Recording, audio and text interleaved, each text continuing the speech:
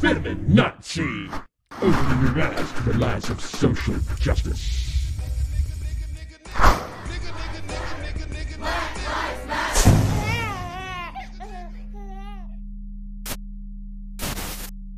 Libertarian candidate for president Joe Jorgensen is unelectable, in my opinion. But this should be the opinion of anyone that's a libertarian, not just me. The reason is that Joe Jorgensen thinks that we must be actively anti-racist. Adopting the oppressive language of far leftists as a libertarian is suicide. What is libertarianism? It is a concept where freedom is the fundamental belief in how the society should function. Everything else defers to freedom, personal liberty, personal autonomy. Anti-racist is not some sort of benevolent language. Anti-racist is a term that basically means anti-white, because anti-racist is the language of oppressors, specifically leftist oppressors. Far leftist oppressors, feminists, social justice warriors, all of these people who are a cancer upon Western societies, all of these people who think that diversity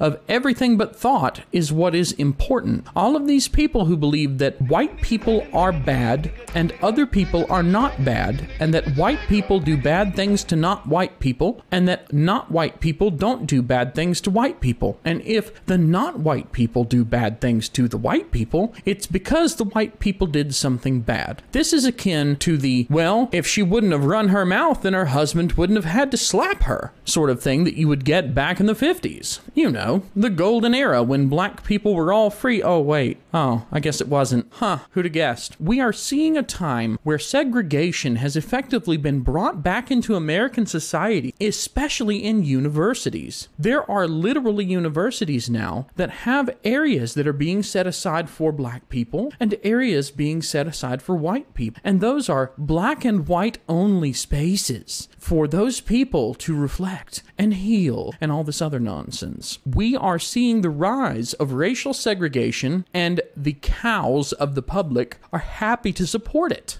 What is wrong with you people? But back to Joe Jorgensen. The thing is, the tweet where she said, "It is not good enough to be racist, we must be actively anti-racist," that was her Aleppo moment. What does Joe Jorgensen have to do with Aleppo?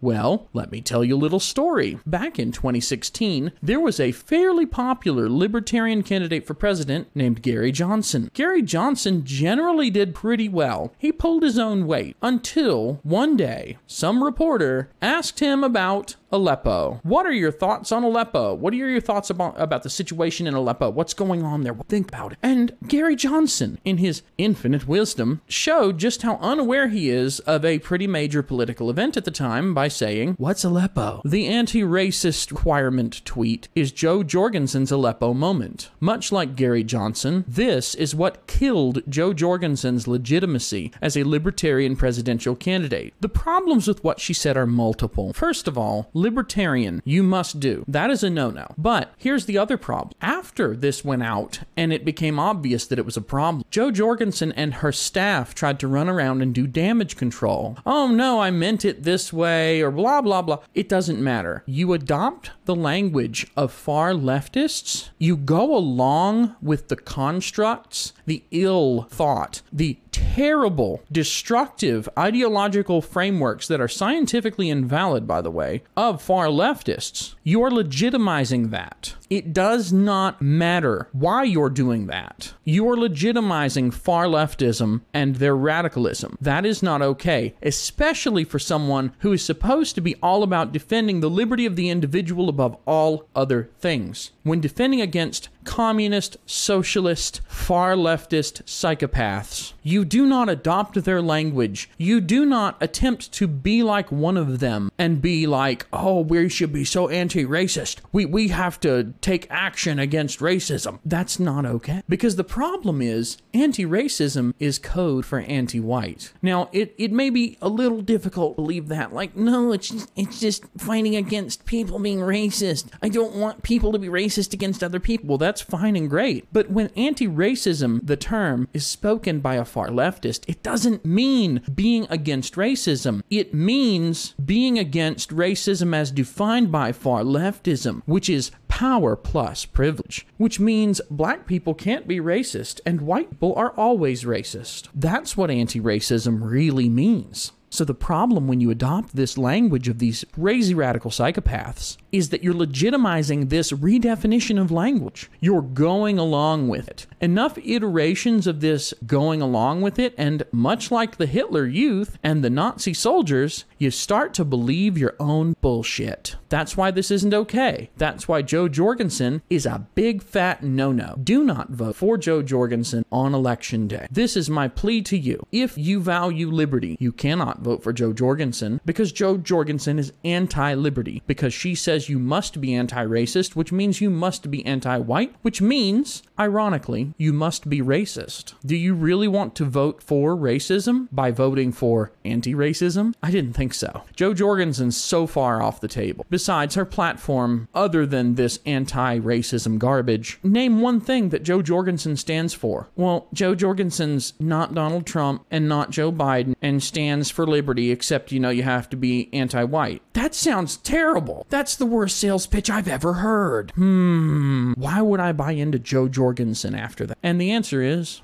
I wouldn't. This is FemiNotSee signing off, and thanks for listening.